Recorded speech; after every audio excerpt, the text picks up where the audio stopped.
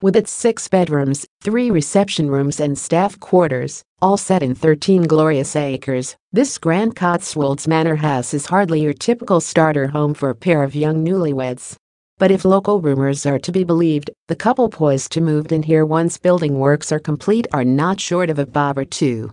For Beggars Lodge is expected to be the future home not of a pauper, but a prince, or rather a dashing young duke and his beautiful bride.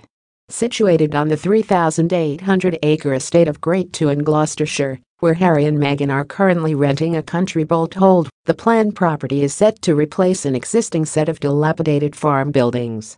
Depicted here in computer-generated drawings by a local designer, it certainly fits the bill for Meghan and Harry's future family home.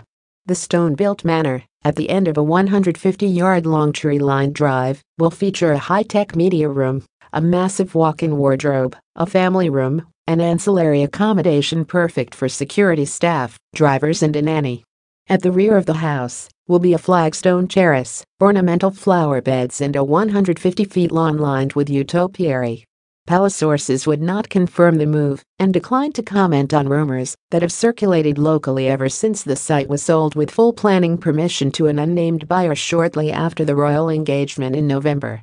In a further clue, the plans were amended just a day before the royal wedding. A source said the property has been earmarked for a specific couple, and the project is shrouded in secrecy, so naturally the assumption in the village is that Meghan and Harry might move in. The property will take at least a year to build, which would explain why they are renting in the area for that amount of time. So to help them feel at home, here's everything they need to know about the Great Two set. The Sussexes are due to visit Ireland later in the summer as Meghan continues her induction into the firm. Meghan will also get an opportunity to represent the royal family in the United States. A source says plans are in place for an official visit to cities on the east and west coasts. Last week, Kensington Palace announced that Harry and Meghan will visit Australia in autumn 2019 for the Invictus Games in Sydney, before traveling on to Fiji, Tonga and New Zealand. Local celebrities include David and Victoria Beckham, whose £6 million country house is close to Beggars Lodge.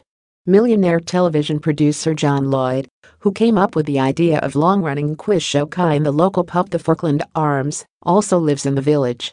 Chief Kai researcher John Mitchinson and his wife Rachel Kerr live there, as did until recently Brent Hoberman, founder of travel website lastminute.com. Patrick Stewart, best known as Captain Jean-Luc Picard of Star Trek, lives a short distance away. Oscar-winning actor Sir Ben Kingsley lives 5 miles away with his wife Daniela, and David and Samantha Cameron have a home in Chipping Norton, 10 minutes from Great Two by car. Others in the Chipping Norton set include Elizabeth Murdoch of the Media Dynasty and former Blur bass player turned cheese producer Alex James. Great Two Park is home to Britain's poshest music festival, Cornbury, which attracts the great and good. David Cameron and his wife Samantha were once regulars at the shindig, dubbed Poshstock.